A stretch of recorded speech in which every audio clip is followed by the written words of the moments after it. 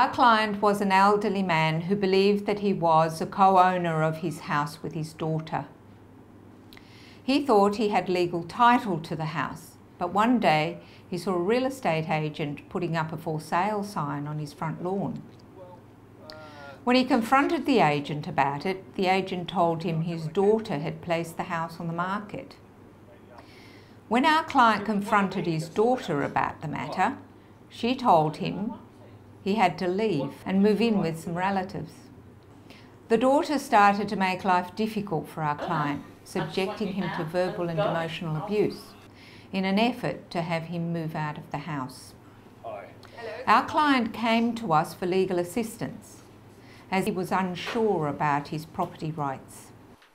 He had no documentation relating to the transaction, but had contributed about $20,000 towards the purchase price of the house. He had also paid for half of the utility bills and half of the mortgage repayments over the years.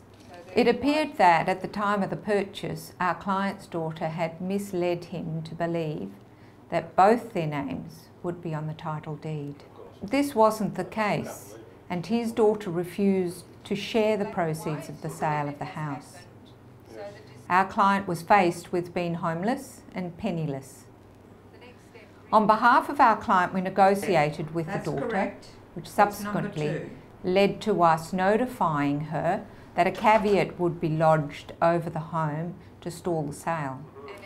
This gave our client sufficient leverage to get his daughter to relent and sign a deed stating that she would pay him $100,000 upon settlement. This amount was identified as a fair payment for our client's contributions, and upon settlement he received the money.